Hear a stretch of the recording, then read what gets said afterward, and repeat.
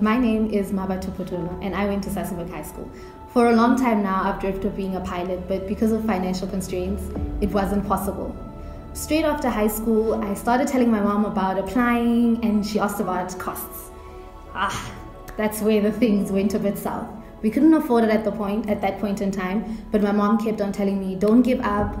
In due time, the Lord will make a way. Just keep applying and you'll see what you can do.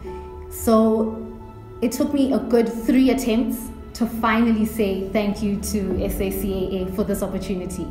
I have been given the greatest opportunity, something that I never thought would have really happened, and in the way that it happened. I will be studying to be a pilot in France, which is very exciting. And I could not be more grateful and more appreciative for this opportunity. So I just want to let everybody out there know that don't give up.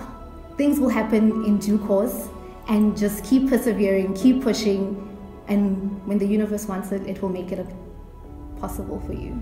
So there was a time where I thought this was just going to be a dream and not come to fruition. But also stemming from my mother's beliefs, I also had to put in myself that I have the marks, and I know which is very important. So it's very important to study, keep at it, don't ever let anything deter you from your education.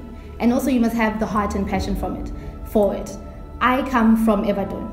Not a lot of people in Evaton are there to be role models for us. So I didn't know anyone that I could say, oh, they're a pilot, or they are close to something that was a pilot, and I could look up to them. But just being from Evaton and having this opportunity, I'd like to also be an example and show anyone coming from any rural areas, any townships, that this can be true for you as well.